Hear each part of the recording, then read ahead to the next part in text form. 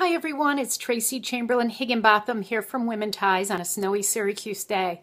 And the reason I'm doing a quick video post is because I have a lot of women who are asking me whether or not the Women Ties March on Washington is still going to be happening, at least with our 2 bus loads of women going. And the answer is absolutely yes. As a 30-year event planner, I know that some of the questions that are being arisen today have a lot to do with the permits that have not been yet provided to some of the groups that want to go down and not just protest, but organize around the inauguration weekend.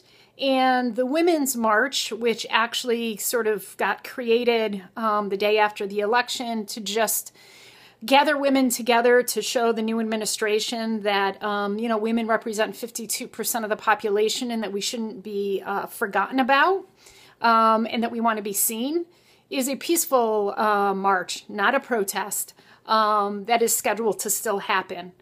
I'm very proud to be bringing 2 bus loads of women from Central New York down there because we want to be part of having our faces seen and our voices heard.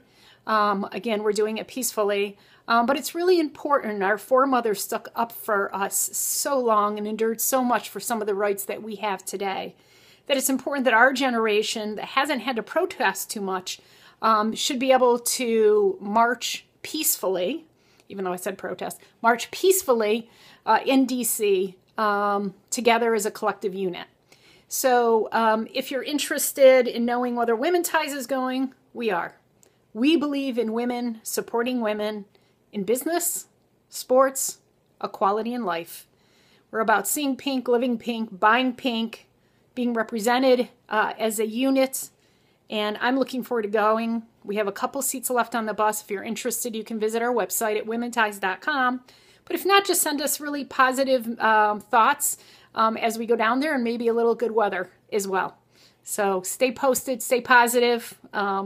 We can always, each one of us and together, make a difference in the world. Amen.